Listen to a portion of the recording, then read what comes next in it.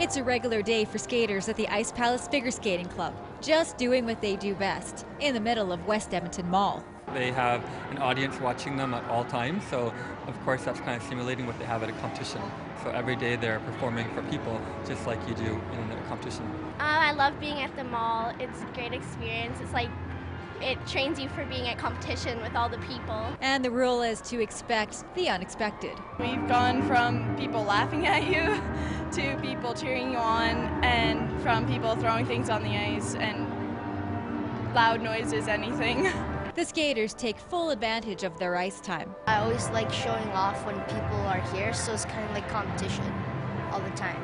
According to Dew, the Palace was a bit intimidating at first. Coming to the rink and skating at the Ice Palace isn't sort of out of the ordinary anymore, but I remember when I was younger it was a little bit like nerve-wracking seeing everyone. Walia says the Ice Palace's success is due to a combination of talented skaters and coaches working together. I think it's a combination of the club just kind of building, and success kind of breeds more success. So I think it's been, that is part of it, and the skaters are really working hard. There's lots of great skaters here, so it motivates you every day, and with all the people watching you, it sort of gets you to not want to fall on your backside a little bit. According to the younger skaters, one of the best things about skating at the Ice Palace Figure Skating Club is the motivation they feel. It's really inspiring. Like, it really drives me to become a better skater, and just to watch them skate, it just helps me with my skating. All I want to do is like try to catch up to them, so then I can compete in the Olympics, so then I can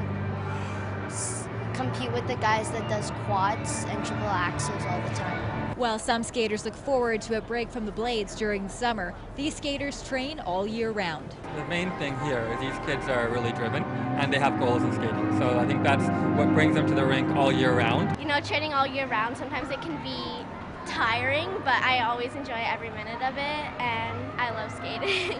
Tiring and inspiring, and while following in each other's footsteps. We just try to learn from each other, take the best parts of everyone's skating, our coaches, and be the best that we can be on the ice.